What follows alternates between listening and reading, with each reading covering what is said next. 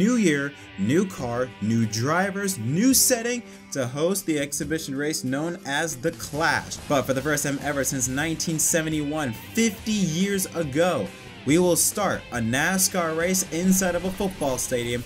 And what better place than one of the most famous stadiums in the world? The Los Angeles Coliseum in California is the site for the inaugural Busch-like Clash at the Coliseum in Los Angeles. Welcome everyone to an episode of MDK Race Day. My name is Jed. Hope you're all having a wonderful Sunday morning. Before we get into it, if you haven't already, don't forget to leave a like and subscribe for more content. And tell me in the comment section down below, who do you think is going to win this race? We got some stuff to talk about, so let's not waste any time and jump right into it. Over 70,000 fans are expected to attend this race. We have a ton of new people, new celebrities coming to the sport. We have Ice Cube performing at halftime. Pitbull is having a pre-race concert. Whole bunch of celebrities. Grand Marshals, Kareem Abdul-Jabbar is going to be on it. I mean, it is going to be one huge event, and I am so excited. I've never been this excited for a race probably in the entire time I've been watching NASCAR. I've been watching NASCAR for 10 years, and the only time I really see myself being this excited for a race was probably Homestead 2016, because as you can tell, I was a Jimmy Johnson fan.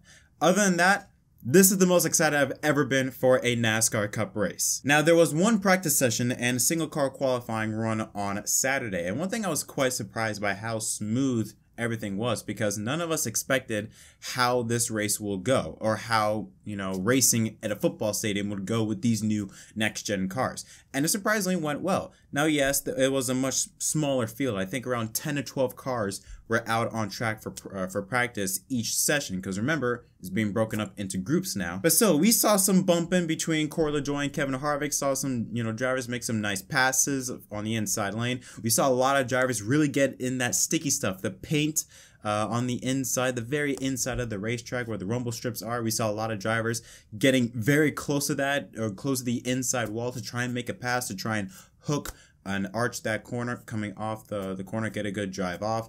And there's still a huge unknown, but at least we get an idea of who are the favorites for the Busch Clash. So after single car qualifying, the top four was Kyle Busch, Tyler Reddick, Justin Haley, and Joey Logano. Those four drivers will start on pole in their respective heat races. Now let's take a look at what the race format for the Busch Clash. 4 races, 25 laps each. The top 4, you have to be in the top 4 if you want to advance automatically to the main 150 lap event. If you're not in the top 4 races in your respective heat race, then you will be sent to the last chance qualifier. Now there are 2 LCQs, 50 laps apiece. The top 3 from each of those last chance qualifiers will move on to the main event. So the top 4 in the 4 heat races, the top 3 in the 2 last chance qualifiers, and a provisional to the highest points position guy from last year's season, which right now will automatically be Kyle Larson. He's the only driver that is safe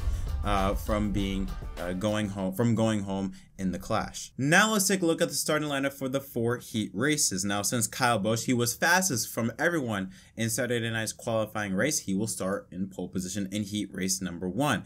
Next to him is Daniel Suarez, Ricky Stenhouse Jr. and Ryan Blaney, row 2. Row 3, Denny Hamlin and Eric Almirola, BJ McLeod and rookie Todd Gilliland, and Ross Chastain rounds out heat race number 1. Number 2 will go to Tyler Reddick and Cole Custer, Harrison Burton and Alex Bowman, Bubba Wallace, Austin Dillon, Chase Briscoe, Brad Keselowski, and Martin Truex Jr. Heat 3 has Kaulig Racing's Justin Haley and 2020 Cup Series champ Chase Elliott, William Byron and Christopher Bell, Allmendinger and Kevin Harvick, Chris Buescher and Corey LaJoie and Cody Ware. And finally, heat race number 4, Joey Logano and Kyle Larson, the defending champion, Michael McDowell and Landon Castle, Austin Cindric and Eric Jones, Ryan Preece and Kurt Busch, with Ty Dillon rounding out the field. Now let's take a look at the odds to win the Busch-like Clash at the Coliseum by BetMGM. Denny Hamlin and Kyle Larson, they're at the top of the board, plus 600 each, as well as Chase Elliott. Martin Truex Jr. plus 700. Not surprised to see him up there considering how good he is at Martinsville. Kyle Busch plus 800. Then teammates Ryan Blaney, Joe Logano plus 1,000. Byron plus 1,200. And then Kevin Harvick plus 1,600. Bell 1,800. Keselowski and Bowman 2,000, Kurt Busch 2,500, and Austin Cindric and Tyler Reddick 3,300.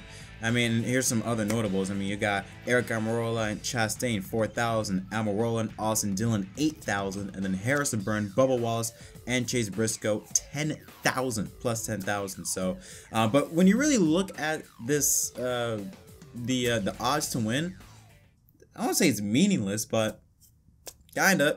I mean, you don't know. First of all, we don't even know who's going to be in the main event, and even when we do get to the main event, we still probably have no idea what's going to happen, because that's why the odds are so difficult to really see who is really the favorite. Again, we did point out some drivers like Reddick, Kyle Busch, Chase Briscoe, I think, and some notable drivers that could stand out, like maybe Allmendinger, Justin Haley, hell, maybe even Landon Castle or Cody Ware. But those are just names of possibilities that could stand out. We really can't pick a favorite. But that's one of the reasons why I love this race right now. We don't know who the favorite is. Not even Kyle Larson is a favorite. Yeah, last year we picked Kyle Larson for everything, but you can't do that in this race. You can't pick anyone as a favorite. Not even Kyle Busch, and he's sitting on the pole. You can't pick him as a favorite because you don't know what's going to happen. Now, what's interesting about the one practice session and the one qualifying session was the amount of parity.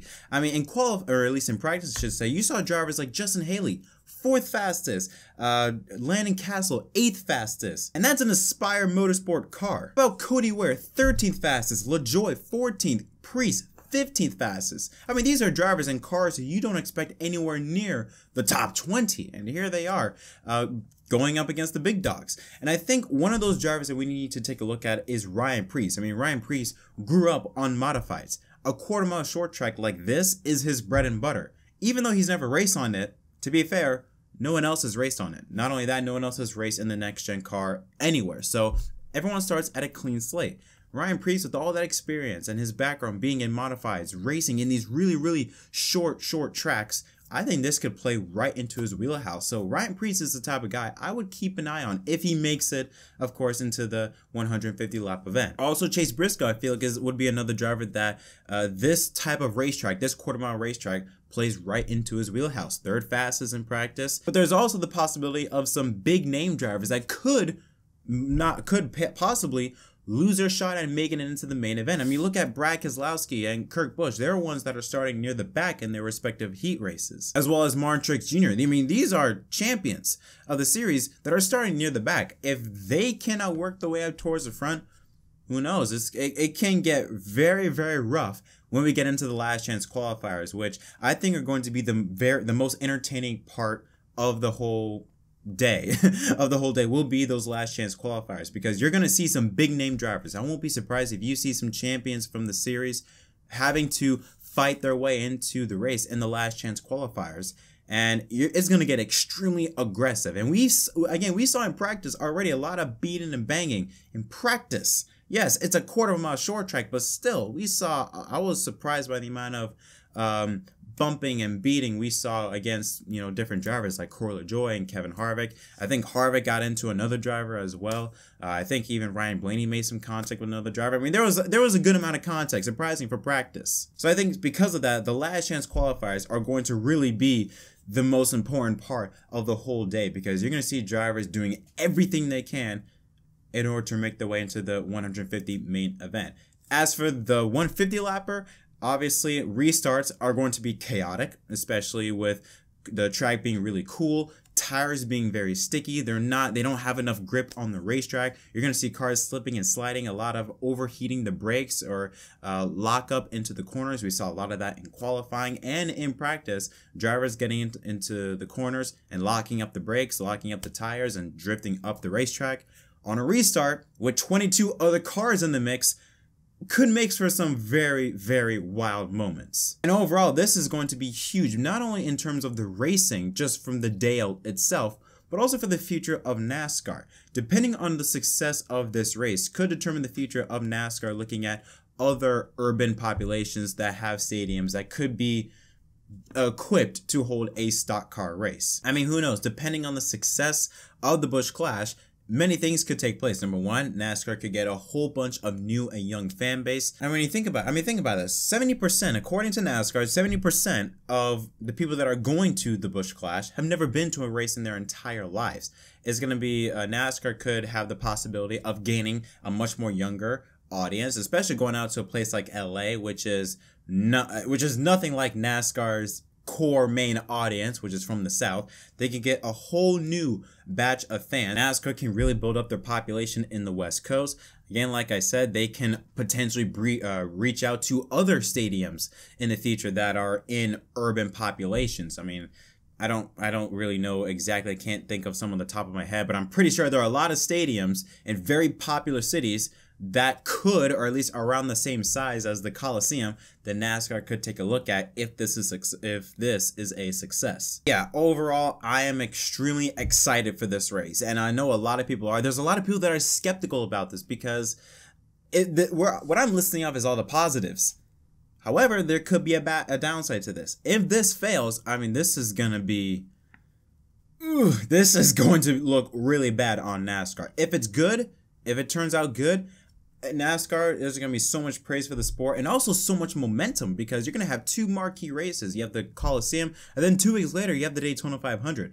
A huge, huge wave of momentum for NASCAR going into the biggest race of their year if this race is a success. If it's not, all that momentum is dead. So NASCAR is riding a lot. They are banking on this to be a success. They have thrown all their eggs into the basket on this race being a success. And as long as we don't get a wreck fest, I think this will be a success. If it does become a wreck fest, then we're just going to be cringing, wanting this to end, and we hope we never come back here. But if it's a success, then we're going to come back here for multiple years, and like I said, expand to other stadiums and cities around America. But yeah, again, NASCAR is riding a lot on this play. If it goes well, they're going to get the green light to look at other possibilities, especially with this next-gen car apparently being so versatile. It's able to tackle on a lot of new challenges, like with road course racing and things like that.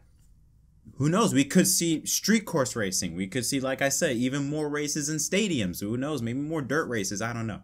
But if this race is a success, NASCAR will get the green light to be able to tackle on as many opportunities as they can, new challenges, new hills to climb over with this next-gen car and with the sport in the not-so-distant future. But yeah, I am overall excited for this race. I cannot wait to see what happens, and I hope it becomes a success because all this does, if this race does become a success, NASCAR's popularity, or at least its momentum, is going to skyrocket into the Daytona 500. That is going to conclude this episode of MDK Race Day. Guys, tell me in the comment section down below, what do you think is going to happen, and who do you think will win the Busch Clash at the Coliseum? Again, tell me your thoughts in the comment section down below.